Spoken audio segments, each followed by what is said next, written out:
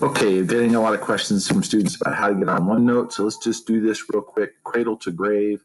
Oh, by the way, this is Mr. Ferris, your summer school teacher for semester 1 and semester 2, or for different students. Some of you have both of them. Anyway, so you go to a browser like you see here, type in portal.office.com, and my computer is obviously going to have my password saved, most of it and everything. No, it doesn't. There, so you sign in with your 9-digit student account for your Microsoft 365 email address for school. Sign in with my regular email address. I think it does have my password saved.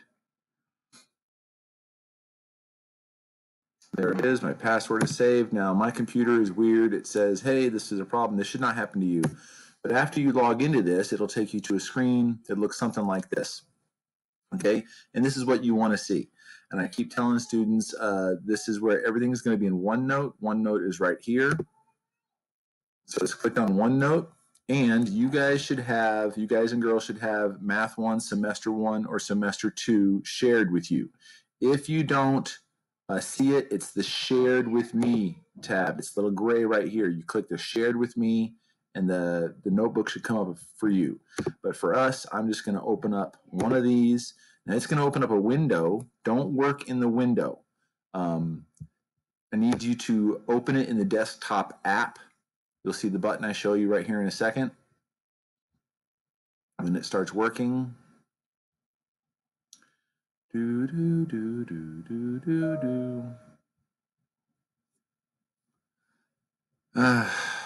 How's everybody doing today? Happy Monday. Why is it going so slow?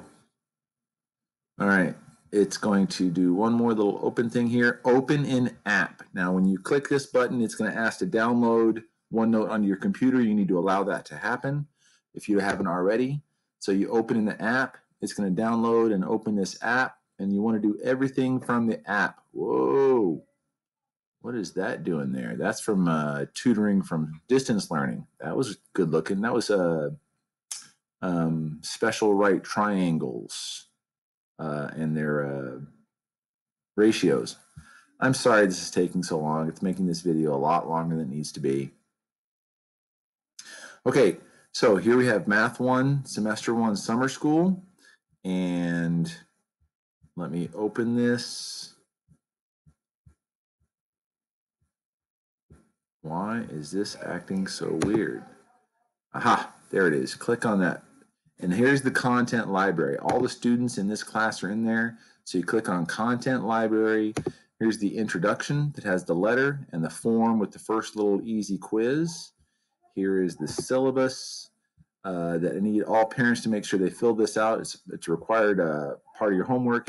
And here's the pacing guide. This pacing guide right here shows the overall flow for the semester, what we're doing each day. And then each week, I'm going to give more detailed information. That's this button right here. And this is a LAR. You got to read everything on here. Type this up yesterday in detail. But for today, because Savvas, or the old Pearson, it's called Savvas right now, isn't working. So I just found some Khan Academy videos and loaded those up and put down worksheets right here from Pearson Realize that should, you can just work on those on scratch paper, that one and this one as soon as it loads up. And then click on this form over here to submit the answers. I've already had 5 or 10 kids do that. So that's how you do OneNote. And until Savvas Realize is working, that's how we're going to be working on stuff. But you need to look on the pacing guide in each week of the semester right here for this type out for what you guys are going to be doing for that day. Okay, hope that helps everybody.